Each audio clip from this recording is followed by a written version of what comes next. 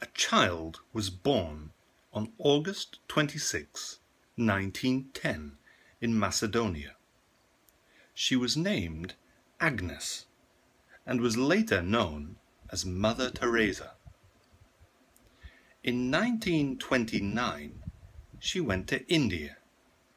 She taught geography and history at St. Mary's High School in Kolkata. In 1931, she made up her mind to become a nun and took the name Teresa. Her life began to change when she was 36 years old. She decided to help the poor by living among them.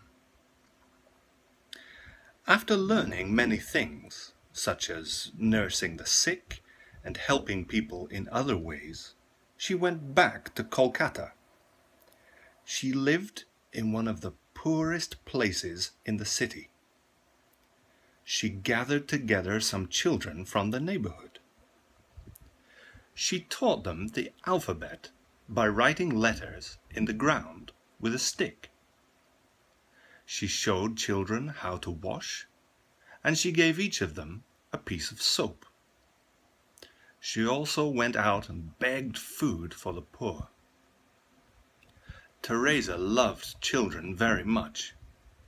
She liked to talk to a little boy who was brought to her by some sisters. He was suffering from a very bad stomachache. So I sat the child down and asked when he last ate something. That morning? Nothing. Last night? Nothing. Yesterday? Nothing. The stomachache came from hunger. Teresa worked hard for the poor children. For example, she started an international fund that helps children by supporting programs to train them. Many girls dropped out of their rich families to join Teresa, and they put on the white sari of the poor. Mother Teresa started the Missionaries of Charity.